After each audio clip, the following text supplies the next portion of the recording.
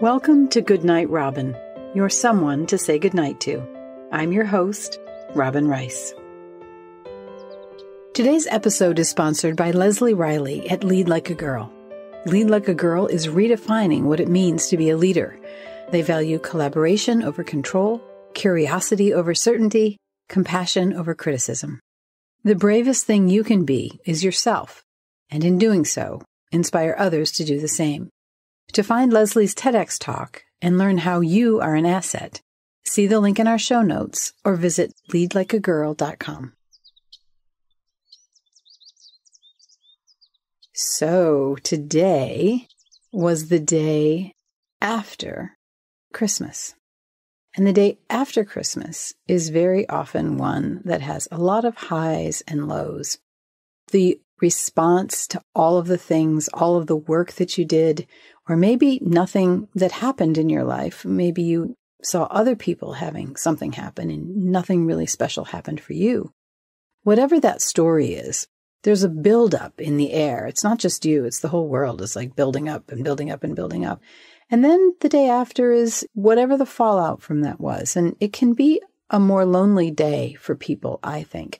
I do think it's, if in fact you're dreading the holidays, then leading up to it can be the worst and you're glad when it's over. But if you did have a good time and did have things that you were doing with people and you were really enjoying it, but it didn't fully meet your expectations, then that can be hard too. So for myself, this is what I do. I just remind myself that my emotions are weather systems.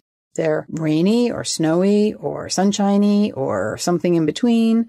And that's not really my fault, my problem, something I need to control. I just need to notice it. And if it's a cold day, I put on a coat. And if it's a rainy day, I put on a, wind slicker.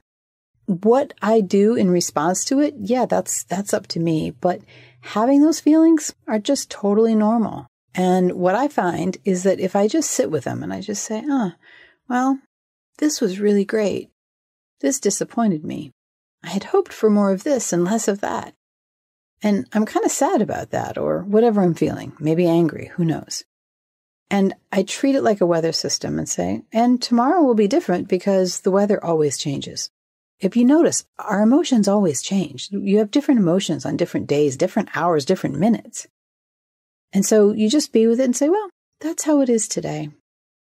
I wanted to share that with you today because I think today's a very likely day.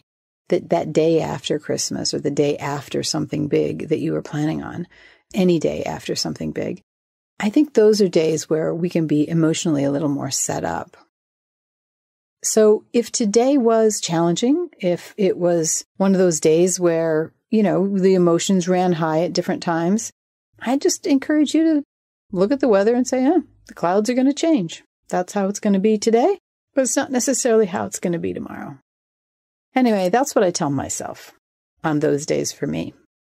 I hope that helps somehow. That's what I have for you tonight.